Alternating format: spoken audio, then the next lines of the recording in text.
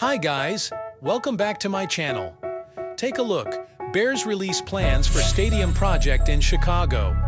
During a public presentation Wednesday at Soldier Field, the Bears unveiled their plans to build a state-of-the-art, fixed-roof stadium along Chicago's lakefront. For Manica architecture, the renewed focus on the lakefront, the city's postcard moment, resulted in an effort to develop a new stadium that fits with the iconic Field Museum, Shedd Aquarium, and Adler Planetarium, and at the same time, designing a state-of-the-art facility for the Bears with capacity of 65,000, which with an increase in standing room seats would be slightly bigger than Soldier Field. In the early stages of design, Manica said the new stadium exterior is a sustainable mix of ceramic stone with glass and recycled metal panel and wood details.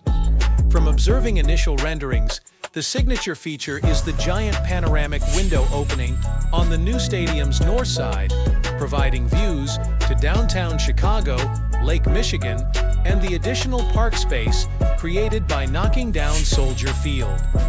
There are 360-degree views of the same elements from inside the stadium and a 270-degree outdoor balcony on the upper concourse, which, similar to new Nissan Stadium, the Tennessee Titans' new venue, and a Manica project, will provide some of the best views of Chicago.